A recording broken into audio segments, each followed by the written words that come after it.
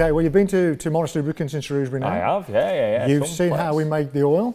Yeah. So we're now going to see how the oil works, basically. In my shed. In your shed. Well, Yeah. Great setting. It's all right, isn't it? Very relaxing. Right. Bit of a tip at the minute, mate. That's all right, but plenty of tea on offer, so that's the main thing. We're all right, boy. Go on, so the plan is then? Yeah, so today we're going to be looking at engine oils, and engine oils specifically used in agricultural applications. So yeah. Obviously we're stood in front of this particular beast here today. And so looking at agricultural engines, I mean, they have a very hard work life, okay? So a lot of their available power is used. Once this is on full whack and is being used out in the fields, not only is it driving the tractor forward, it's driving its ancillary equipment, which may also be on the back. You'd reckon it has an harder life than a truck? Oh, definitely, yeah. You reckon? Oh, yeah. I mean, if you've got something pulling, I don't know, 40 tons cruising up a motorway, that's an easy life for the oil and for the engine. Right. But when you've got something which is doing, you know, a variety of different workloads like these do, that's a tougher job. And the other biggest problem as well, and this is an example, this one here has got an EGR on it, so exhaust gas recirculation. Yeah.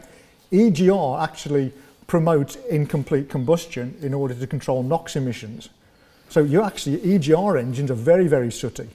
So you get a lot of soot build up in EGR engines. Right. But of course, I suppose it's sucking up its own exhaust gas, isn't it? You can't reburn that. So soot is a big problem for these types of engines. So you have to formulate to make sure you're protecting from the effects of soot. Soot can also thicken the lubricant up as well. So if you get too much soot in the lubricant, then basically it will thicken it up to a point where it can't cool and circulate effectively.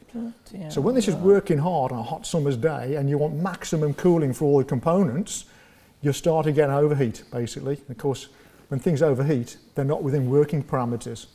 So you don't get maximum efficiency out of the equipment.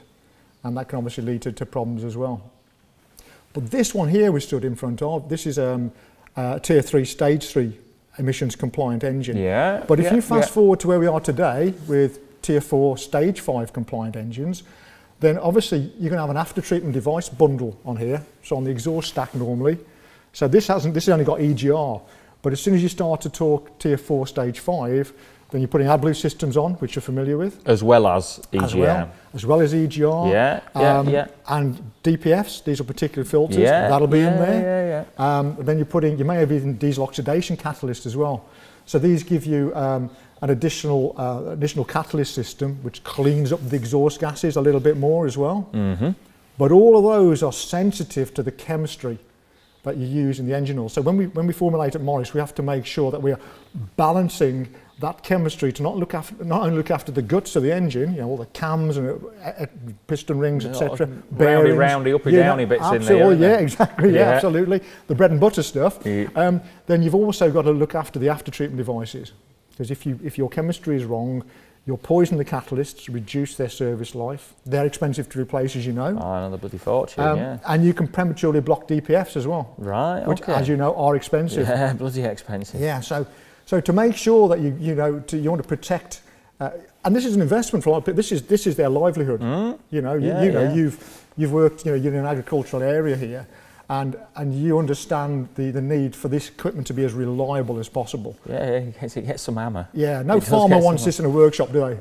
Where he's supposed to be out earning the money. Absolutely earning the money. So it's of critical importance when you're selecting the engine oil for this type of engine that it's at the correct performance level, the correct quality to give you all those benefits and reliability and reduced downtime. That's really the takeaway from that if you're using the correct engine oil. So, is there a fair difference from agricultural engine oil than there is from truck engine oil, a wagon that's going down the road? Yeah, I mean there are subtle differences. I mean, one of the things for trucks, for example, they can get up to a nice cruising speed and they can just go down a motorway or an autobahn or whatever else, and that's easy work. That's easy work for an engine. That's easy work for a lubricant.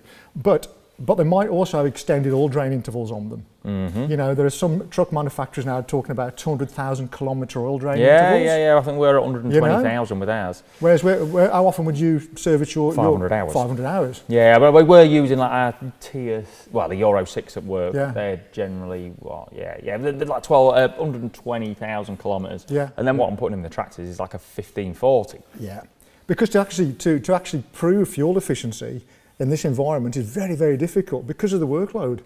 Say if you're cruising down a motorway, you can maximise your fuel efficiency. But if you're doing lots of stop-start work, you know, pulling things, not pulling things, I mean, a lot of these now are designed obviously to have reasonable road speeds as well. You know, yeah, 60k boxes. Yeah, absolutely. And not this one hasn't, but yeah, some of them big. Some can, some you of them know. big than 60k. Well, that was unheard of not long ago. You would never get tractors going at that speed down a country lane. Yeah. So you've got a real mixed bag of workloads, and so you've got to cater for all that, whereas actually trucks have a reasonably easy life, but they may have very, very long oil drain intervals.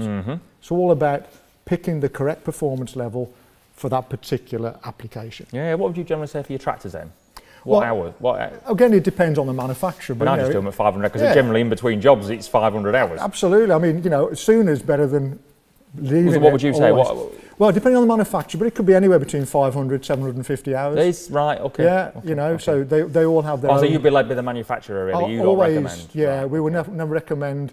We never make up our own oil drain intervals, you know. Right. The engineers who have put these together, they know exactly what should be required, and they know exactly how long that oil should last to give you maximum protection. Because obviously if you go past that, then the performance of the oil drops off and the protection starts to drop off as well, you know. Yeah. So a hard job, a difficult job for a lubricant, but as I say, at Morris Lubricants, you know, we're formulating to comply with all its needs. So you can go into a variety of different makes and model of tractor. Okay, so we can keep this particular investment on the road. And in the field, of course. Top man, we like yeah, absolutely. Sound. So that's engine oils, Guy. So okay. you've seen how they work, understand how they work in this particular application. But if you'd like to see any more content like this or any more videos with Guy, then visit Morris Lubricants website or our YouTube channel.